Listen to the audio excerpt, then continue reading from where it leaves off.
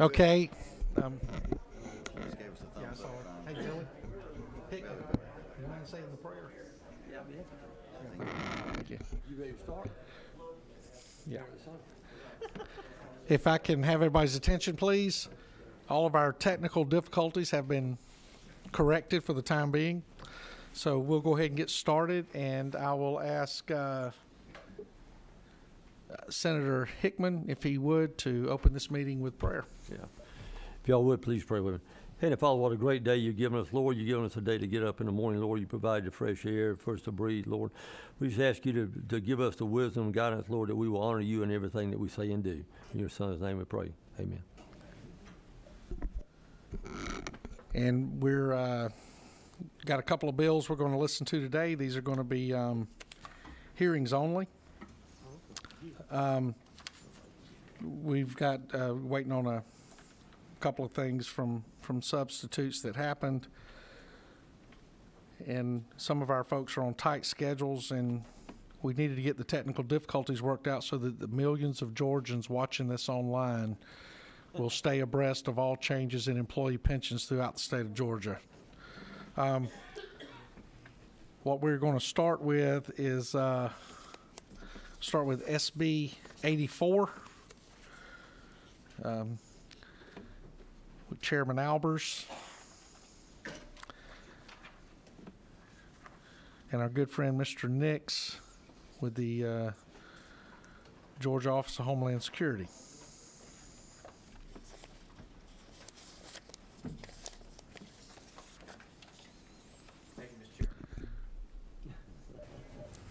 Thank you, Mr. Chairman, esteemed members of your committee.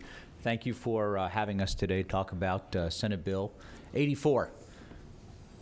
One of the most important components of protecting the public are the men and women that answer the call when you dial 911. Those men and women have one of the most stressful jobs in the nation. In fact, just a couple of days ago, they were ranked in the top 5 most stressful jobs a person can have. Now, some people think that's a simple job, that they answer the telephone and they type in a few things and they get on the radio. That couldn't be further from the truth.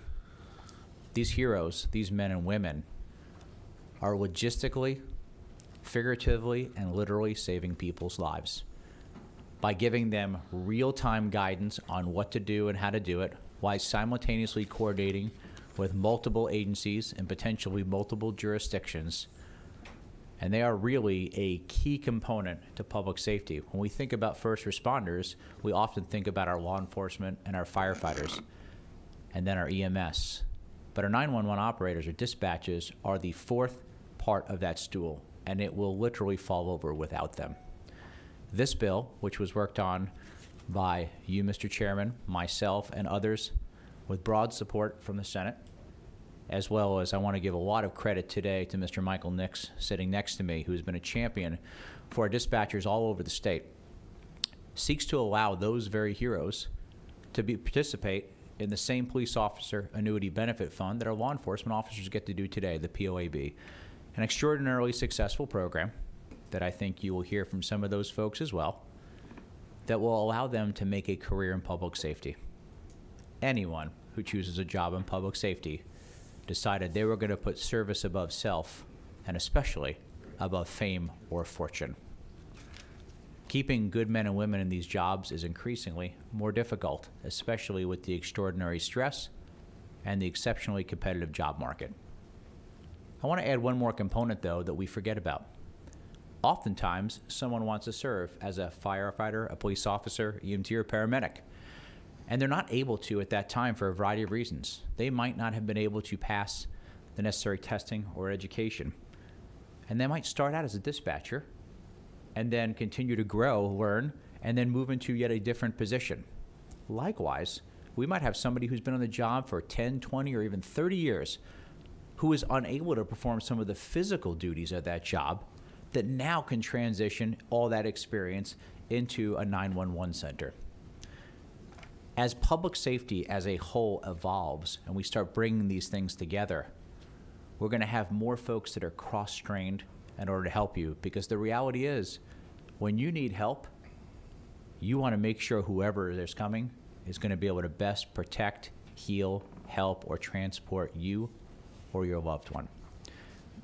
Senate Bill 84 has a committee substitute, and with that committee substitute, the actuary study is being updated, and I hope, Mr. Chairman, to be requesting to you and your committee next week to get a vote on this bill, because we are 100% confident that that study is going to come back very favorable. But with this, I want to commend Mr. Nix again, who, instead of us raising the original fee we intended to do, we're not doing that. We have found other funding sources to do that, and I'll let him talk about that a little bit more. To me, this is really a no-brainer, because in Georgia, we care about all of our first responders, whether they're taking the call, delivering someone to the hospital, protecting somebody's lives, or putting out a fire.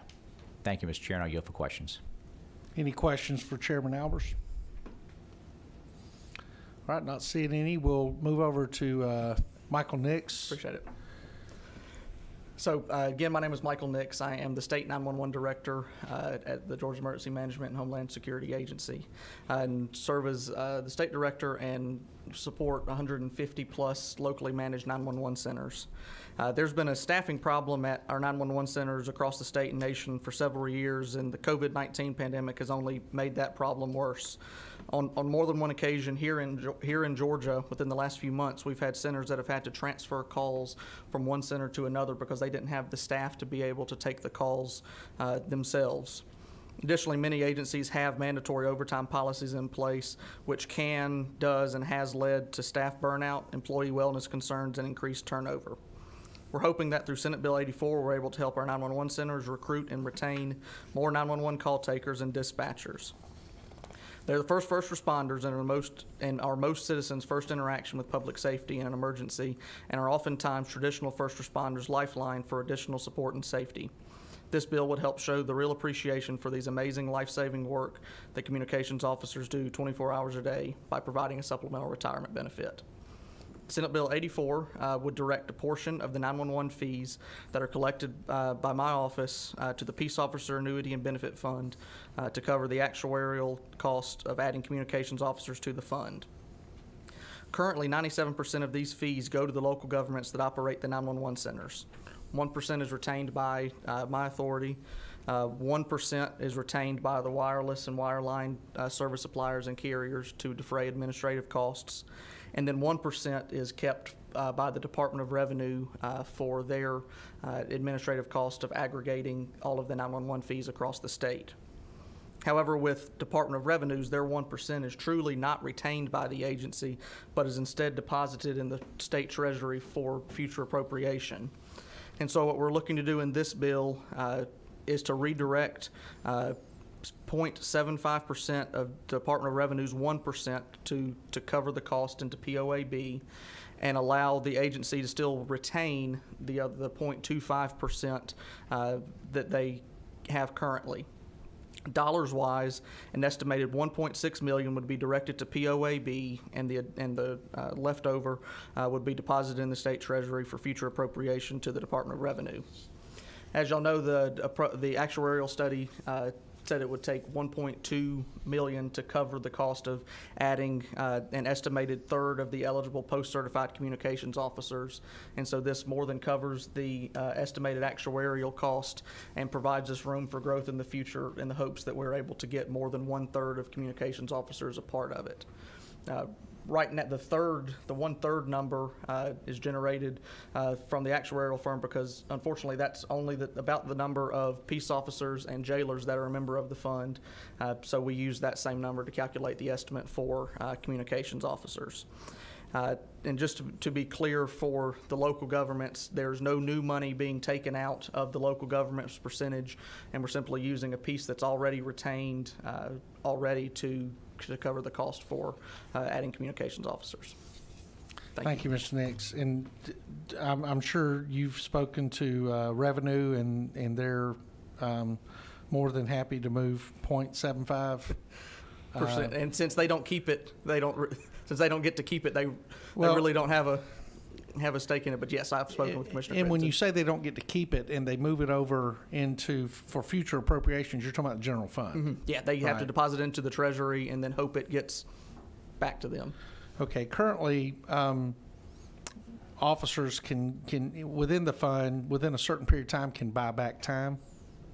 Will dispatchers being placed into this fund, will they have the opportunity to buy back time, or is it day one fresh because it's a new benefit? Day one fresh because it's a new benefit, similar to how it is for jailers when they joined the fund.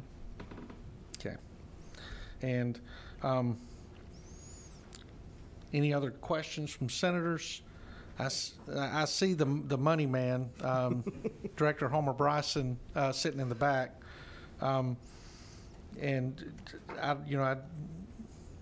Director Bryson, do you have any comments or concerns with this legislation?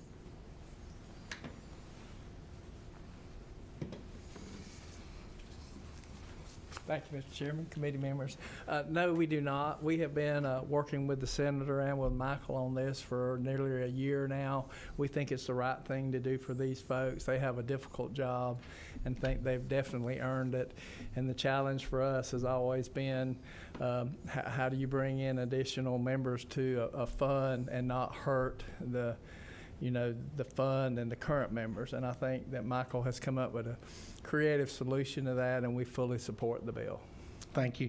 And to be clear, Chairman Albers, we're working off LC 431763,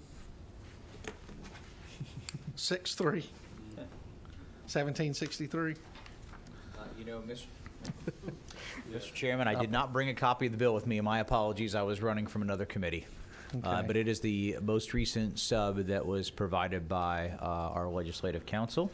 Okay, well, I'm showing Well, I'm looking at LC 431763 is the latest, and what we will be looking at next Wednesday, my understanding, will be a committee sub of this that includes the .75 redirection. That's right.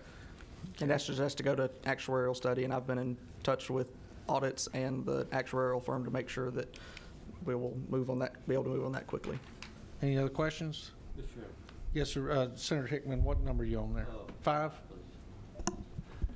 Can I just, and then this is outside of this, but one of the things, and I guess we're through with discussion on this, but one of the things I picked up was that we're not pushing, but looking at putting something in place that all 911 operators, when they answer the phone, will also be qualified to do CPR on the phone. And so they can take family members and work them through the CPR process until the EMTs get there. Is that still moving on? That's a separate piece of that's legislation. Oh, I know. yeah. I know that. But since we got you here, is what I want to ask you. Yeah. I think the senator from the 29th will be carrying that legislation. Oh, okay. Move to pass. Wrong committee. I think it'll be in front of you, Mr. Chairman. Good, I okay. just, so we we are moving with it. Yeah, that'll be a separate piece Good. of legislation that we've been working Yeah, with the good. American Heart Association. Good. Thank you, Mr. Chairman. and that's something Mr. Nix will be heavily involved with, because the first thing I brought up is the fact of if there would be any expense on that. But we are clear on the LC number, and I do find it ironic that 1763 being the last 4 numbers is the same year Director Bryson started working for the state. So I think that must be a sign. But we'll see y'all back here next Wednesday. Thank you, Mr. Chairman. Thank you. Thank you. Thank you. Yes, ma'am. What Mike? Yes, ma'am. I just have a question. It's not directly related to the bill, but this Director Bryson, did he change jobs? Which time? I told everybody he has held more jobs than anybody I know and has never missed a day of work. Point of order, Mr. Chairman. Yes, ma'am. Yes, Mr. Chairman. Just how many pensions can one state employee receive? I think there's only one subject matter expert in this room that can answer that question. Thank you. But I will say this: it would be the individual that's responsible for my pension, so I'm going to step away from the answering that question. So in all seriousness, Yes, he ma'am. was GMA, right? No, ma'am. He was What? he was DNR. Then DNR. he was Corrections. corrections. Then he was GMA, and now he's over the Peace Officer Duty Benefit Fund. Wow. Okay. I good, remember him from GMA. I get to Well- work with my old boss again, so. But I will tell you this, all joking aside, I got to know Director Bryson very early in my law enforcement career, and got to be one of his students at the Command College in Columbus State University. And I think it says a lot that we have state employees that under different regimes, different governors and everything, people realize the wealth of knowledge and experience and they move them into those places. And I think he does an exceptional job of managing such a fragile fund and taking care of it. And I appreciate Chairman Albers and Mr. Nix from working with Director Bryson and getting this thing moving. And that means a lot. And thank you. Thank you. Thank you. And now we move from the simple to Senator Chairman Huffstadler's legislation, which is going to be Senate Bill 343, post-retirement benefit adjustments. I'm number 7 here, I believe. Yes, sir. All right, thank you, Mr. Chairman. And I want to give a little bit of background on this, but first I want to say sometimes you work on a bill for 4 years, and then the last year House member comes in and puts the identical bill in, and that's the one that passes. Surprise billing. But I do want to say that this is the opposite here. A bunch of people have put in a lot of work on this bill, and I'm happen to be the one that's carrying it. So I appreciate the chair and his committee's study work on it. Senator Orrock, who was part of that and has had a bill, those in the governor's office, OPB, ERS, and the retirees, and a lot of people that have worked on this issue to bring it forward. And this is, I think, a historic moment because the last change was in 2009, and I'm one of those. I got off the county commission in 2006. I got in the state in 2013. I missed all those misery years where I hear the revenue was down to a day's funds on hands at sometimes, and there were drastic changes made. And because of the revenue increase that we've had, it's time to where we can do some things, as you're seeing with the employee raises. And whether you think it's the stimulus money or you think it's the booming economy, marketplace facilitator, as you know, has brought in over $1 billion. The DOR is getting a lot of money from data analytics that's improved. A lot of things have helped. Some people may think it's because Homer Bryson's now on the Board of Trustees since 2019. Maybe that's the difference why we've got money. I don't know. Another one of his hats he wears. But all those things together have put Georgia in a much better shape to be looking at something like this to try to come back and improve things for our employees here. So the bill itself, if I can go through it in a systematic manner, I hope, we can look at that. And if you look in line 2 and 3 there, one of the things we're doing is we're removing the prohibition against post-retirement benefits. Those that came in during 2009 when drastic cuts were being made were not eligible for COLAs. That's changed under this bill. If you go down to line 6 there, we're revising provisions related to employer contributions for forfeited leave, and I'll explain a little bit more of that later. Number 3 there, we're increasing the rate of employer contributions to 401ks. The fourth thing that is not in this bill, because it's going to be in the ERS bylaws, is the changes in their bylaws to improve the system, the money that's been put into appropriations in the governor's budget to assist with this and be able to start looking forward to some COLAs. So if I go to the second page, you see the things underlined 19 and 25. That's just to make it gender neutral. Maybe in the future we'll add 3 or 4 categories to that. I don't know, but right now we're still there. Line 29 is a big change there where it says that they aren't eligible for benefits that were granted. This is saying that we're going to let them now be eligible for COLAs, those after 2009. But anything that was granted prior to July 1st of this year, they won't take part in, but after that, they would be eligible for cost of living increases. No change there. At the rest of that page, if you go to line 57, we're saying that retirements that become effective prior to July 1st, 2022, and that whole 6 lines there is 1 sentence, which our lawyer does. My English teacher would chew me out for that, but they do this. But basically what it's saying is that we're going to pre-fund forfeited leave.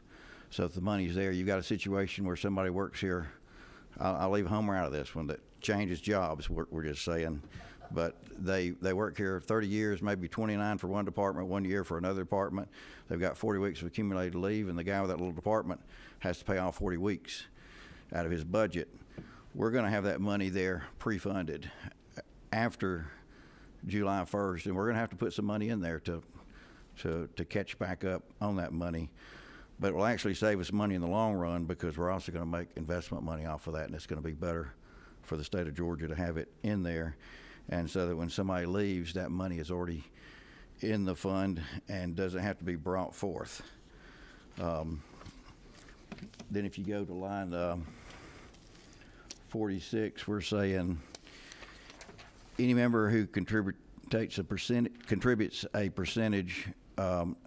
it's been a 5 and 3 match. If the employee puts in 5, then the employer who is the state of Georgia has been putting in 3. We're going to go to 5 to 5, and then we're going to make it 0.5% more each year through year 13. So if you've been here 13 years, it will be a 5 to 9 match. Unfortunately, it's not that much money, because not that many people stay here 13 years, but maybe that will change and we'll have better employee retention on that.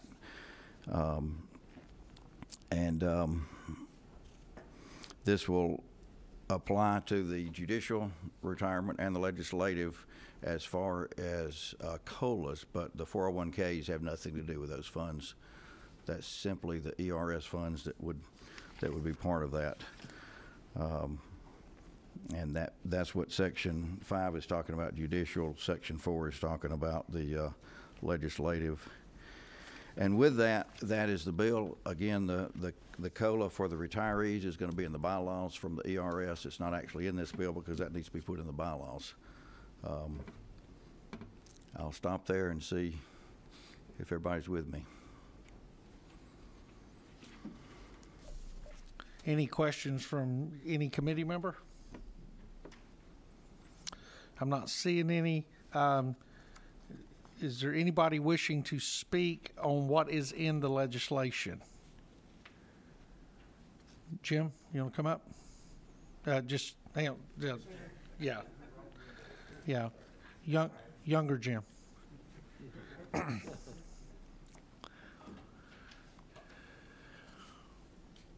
Jim, is that mic 1? Yeah, it looks. Let's see. Go ahead. I don't see a number. Can you hear me? Try it now. Can you hear me? All right, we're good now. Can you hear me now? Yes, we can. All right. Thank you for saying younger, by the way. I hear that less and less frequently these days. I want to thank Senator Huffstetler for agreeing to carry this legislation for us. I 100% agree with his comment that this is a real historic and turning point for the ERS system and for many of the systems that we currently administer. I'd like to, if I may, provide just a little bit of context for what's in the bill. There are essentially 3 problems that we're attempting to address. The first, the forfeited leave problem for employers. Senator Huffstetler explained that very well. We're trying to make life a little bit easier for them so they don't receive these large bills at the end of an employee's employment period, before retirement. And the equity issue that he described, where the last employer currently has to pay for the entire career's worth of forfeited leave, and we don't think that's right. So that's the first thing. The second thing, again, he described this very well, the eligibility for COLAs for people who were hired into ERS, the judicial retirement system, and the legislative retirement system on or after July 1 of 2009. Up until this point, our boards are not authorized to provide COLAs for those people, and we would like to bring them into the fold so that all of our retirees would be eligible for COLAs based on the decision of the board and the funding being provided for that. The change to the employer match. So I was approached by some folks within the administration about seeing what we could do from a retirement perspective to help address the recruiting and retention of state employees. These issues have been percolating, and I would suggest coming to a head now over a number of months or even years, and I'm happy to be able to try to contribute to that with the change to the match that is in the bill. Essentially, what we're trying to do is provide an incentive that would kick in each year of the employee's first 13 years of their employment. So for the first 5 years, they're becoming vested in the benefit, the employer match. In the next 8 years, they're receiving a progressively better employer match, provided they continue to save the 5% of their own pay. And just for some context there, approximately 80% of our current GSEPS members already save the 5%. So they're doing what they should be doing, and now the state is saying we would like to reward them for that, and hopefully in so doing, give them a really competitive retirement program that would stack up against just about any employer, public or private. And I think we're doing that. So then the third thing, the COLAs, that is something that is not directly addressed in the bill, but if I may speak to that just a little bit. It's part of the whole package. So it's one thing to have people be eligible for a COLA, but we do need to see what steps we can take to actually provide one. And again, I was prompted by the administration to say, what can we do? And what we've done is we've come up with a model with our actuaries that is actually a dynamic model. I think the idea of providing a mandatory flat COLA every year is very difficult. First of all, because we don't have any money currently in the fund designated for that purpose. We do not pre-fund COLAs, at least we have not up to this point. So whenever the board authorized a COLA, there was a back-end cost that would have to be paid for. And if the board were to authorize a COLA multiple years in a row, then those costs would stack on top of each other and become very difficult for the system to keep up with. So the real answer has always been pre-funding, but at this stage, the maturity of our system, that's a difficult, expensive proposition. Given the opportunity that we have now with the funding potentially being available, we are able to do that, but we want to do it in a manner that reacts to sort of the environment that the fund is in. So as the fund has the financial wherewithal to provide a COLA, it will do so according to a set formula. And that formula result will be the result of several factors. The first is the investment performance of the system. We will have to maintain and meet a certain benchmark for investment performance over the prior 5 years in order to consider paying a COLA. The second is the funded percentage of the system. So the closer we are to being 100% funded, then the higher the possible COLA we would be comfortable in paying from a financial perspective. The third is the rate of inflation. It's not really an issue right now because inflation is quite high these days, but there have been periods, of course, in the past where inflation has varied quite dramatically. And in times of exceptionally low inflation, the COLA should reflect that. In higher inflation times, then the COLA would be able to increase to some degree. And then finally, the timing for when a COLA would be payable. In past years, ERS has typically paid COLAs in 2 installments, in July and in January. We would propose to pay it in 1 installment in July. These are all decisions that can be accomplished in the funding policy of the board. It's not something that has to be legislated. We just feel like once a COLA payment has been identified, I'd just as soon pay it in one from a workflow perspective. And I think retirees would appreciate receiving the full benefit of a COLA earlier in the year as well. In addition, for a new retiree, there would be a waiting period before they could receive their first COLA. So in general, that waiting period would be 12 months. They'd have to wait through 1 full year, 1 full COLA cycle before they could receive their first one.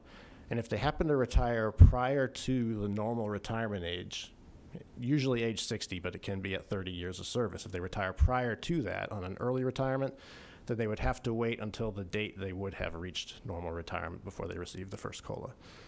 So basically, retire early. We're not changing those provisions. We're just saying that the first COLA wouldn't occur until a little bit later in their actual retirement. So those are the 4.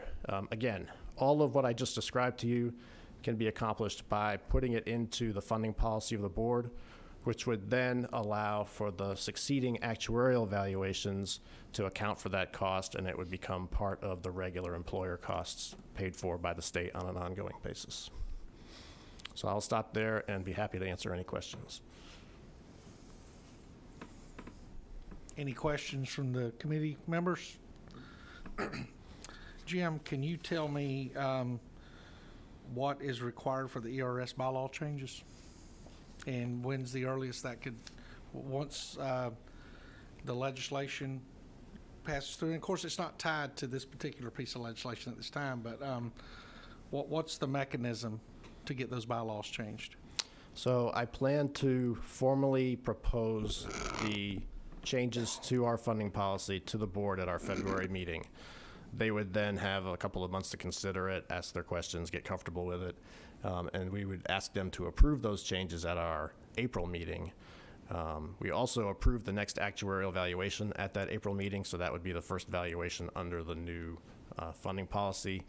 And then finally, there are some formal board rules that we file with the Secretary of State's office that we would need to update as well to make sure that they're in compliance with new legislation and the funding policy, and we would accomplish that by June. And so there would be a possibility that July 1, 2022, that these rules would be in place. That's correct. According to the timeline, by the time we get ready to pay the first COLA, all of this should be in place. Okay. Sounds great. Any questions? Okay. We will look at this legislation next Wednesday for a vote, as committee members will have time to digest, research what they've heard today. Now, I know even though it's not in the legislation, I see our retiree group is here. Do y'all have a spokesman that would like to give any comment on the legislation or on the proposed bylaw changes to the ERS? I'll take that as a yes. Yes, Mr. Chairman.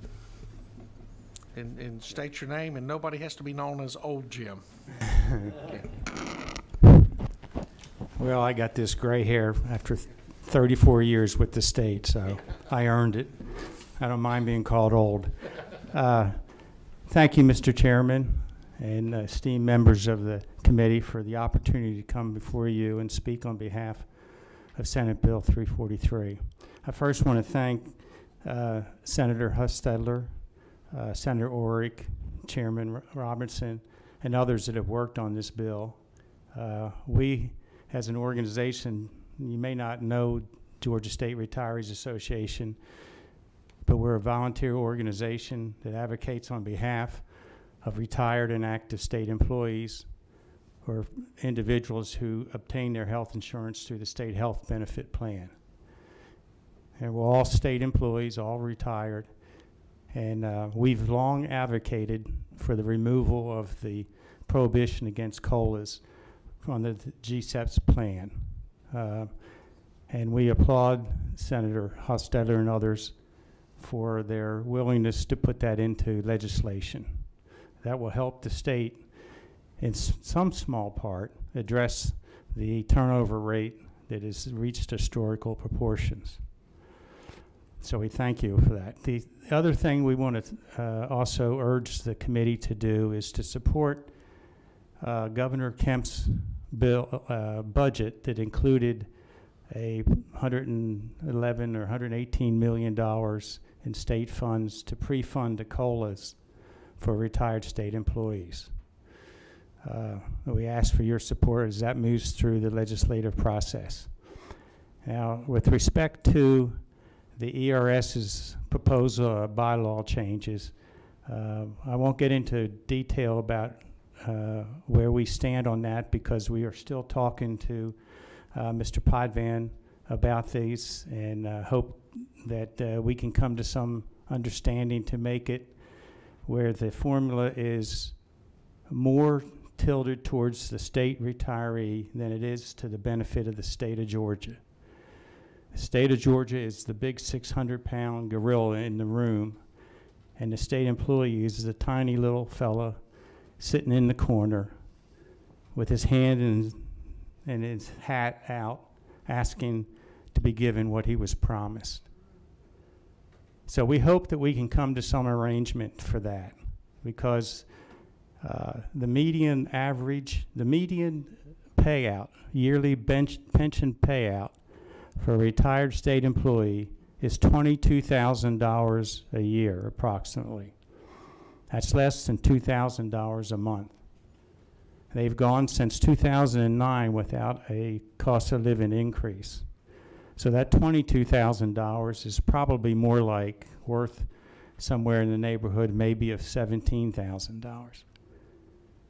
With that, they have to buy their medicine, and as you all grow old like we are, you'll find that medicine becomes a big part of your budget. The food costs are going up. That's another thing. So we don't want our state employees who spend their careers serving the citizens of Georgia to have to make difficult choices between whether they take a half a pill to leave it to make sure it goes several months rather than 1 month, or they take what their doctor asks them to take. And we can give you examples of people that are facing that. So the important thing with the bylaws is that we hope that 600-pound gorilla in the room becomes maybe a 400-pound gorilla, and that state retiree sitting in the corner can put his hat back on his head and feed his family and take care of his elderly parents or prepare for a life in a retirement home or a nursing home. So I appreciate this committee's statute and support for both the proper set of ERS bylaws that protect the state employee and provide the state employee with what they were promised, economic security. And I hope you support Governor Kemp's budget of including money in for the pre-funding of COLA. And again, thank you, Senator Hostetler and Senator Orrick and Senator Robinson for your bill and for the opportunity to speak before you. And I'll leave it open if anybody has any questions and comments.